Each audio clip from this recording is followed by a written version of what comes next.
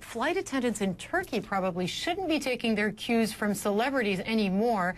Turkish Airlines has banned its flight attendants from wearing bright pink and red lipstick and nail polish.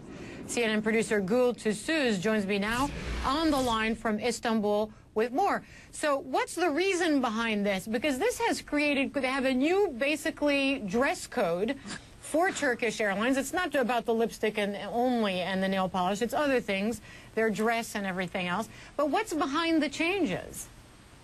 Well, in a statement that Turkish Airlines released on Thursday, they said that this is just a part of a rebranding effort. And they said, quote, red, dark pink, and similar colors of lipstick and nail polish that are not in the current uniforms break up visual coherence. And the new dress code also calls for a different look, basically a well-kept look that's more in pastel colors and a bit more plain.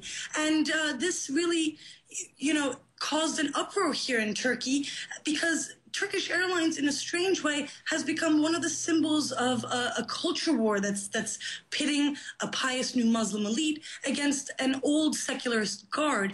And so a lot of people here feel that this is Turkish Airlines becoming more conservative, becoming more traditional, and foregoing some of those modern ideas that they had before. Take a listen to what an aviation union leader had to say about the new lipstick ban. They said they took this decision because of passenger complaints, but this is not a discomfort for passengers.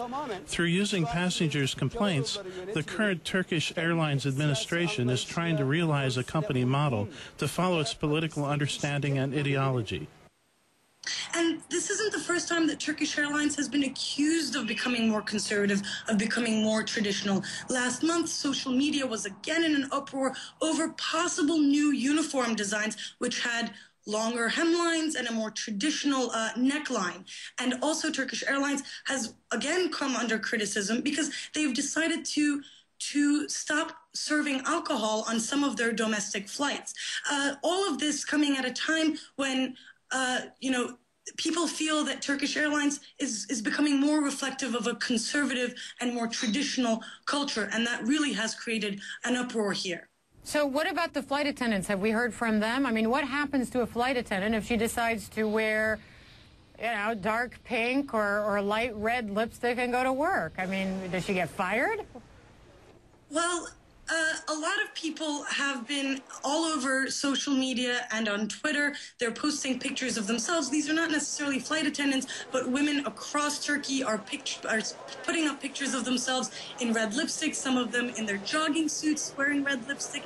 And there have been reports that Turkish Airlines airline crew have been trying to flaunt this ban by putting on red lipstick and serving in-flight beverages to people on flights. This might seem just like a red lipstick issue, but really this is something else, and it really is coming to the heart of the culture wars that are raging here in Turkey, Hala. All right, and that's why it's, I'm sure, gotten so much attention as well. Thanks very much, Gül.